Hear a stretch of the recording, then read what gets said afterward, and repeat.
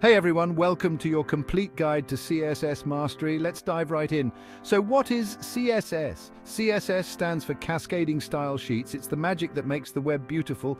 It's what allows you to style your web pages, turning plain HTML into something visually appealing.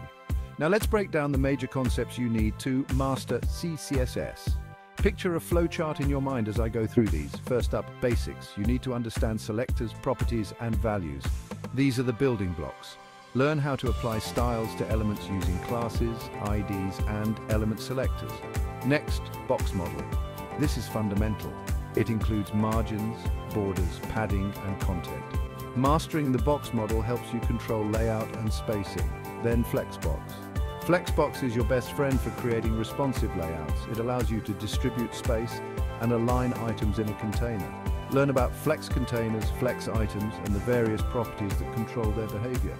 Following that, Grid Layout. CSS Grid is powerful for creating complex web layouts. Understand grid containers, grid items, and how to place items using grid lines. It's a game changer for web design. Now, responsive design.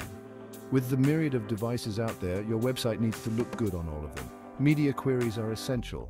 Learn to create breakpoints and adapt your layout for different screen sizes, animation and transitions.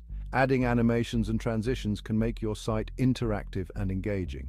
Learn how to use keyframes, transforms, and transition properties to create smooth animations. Pseudo-classes and pseudo-elements. These allow you to style elements based on their state or position within the document. For example, you can style a link differently when it's hovered over. Variables and custom properties. CSS variables let you store values you want to reuse throughout your style sheet. This makes your CSS more maintainable and easier to manage. Preprocessors. While not strictly necessary, learning CSS preprocessors like Sass or Less can make your life easier. They add features like nested rules and functions, making your CSS more dynamic. Finally, projects. Apply what you've learned through projects.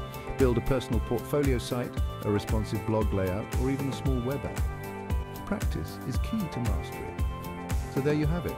A continuous flow of concepts that will lead you to CSS mastery. Start from the basics and work your way up.